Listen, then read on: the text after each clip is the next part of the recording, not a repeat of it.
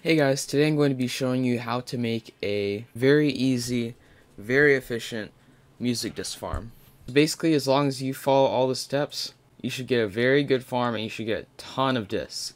Now this farm is only going to last one time, it just depends on how many creepers you can lure in. But you do get a ton of discs from it. So yeah, let's get into it. First you need to set up a little obsidian box. Once that's done, put some water. Then put the creepers. Now if you're in survival, you're going to have to lure them in. So you got to make sure that you get as many as possible so you can get the most out of this. Next you want to make sure that you have a little platform here.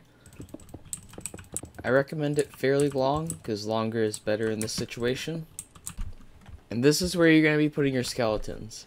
So next step is to put some lava.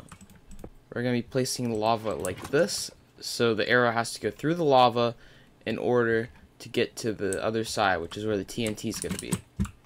Now you want to place the TNT like this, and the amount doesn't really matter because it'll still have the same effect. Then you want to sit right here when you're in survival, and then let the arrows come from the skeletons. You also might want to put a little obsidian here, just in case the creepers want to light themselves.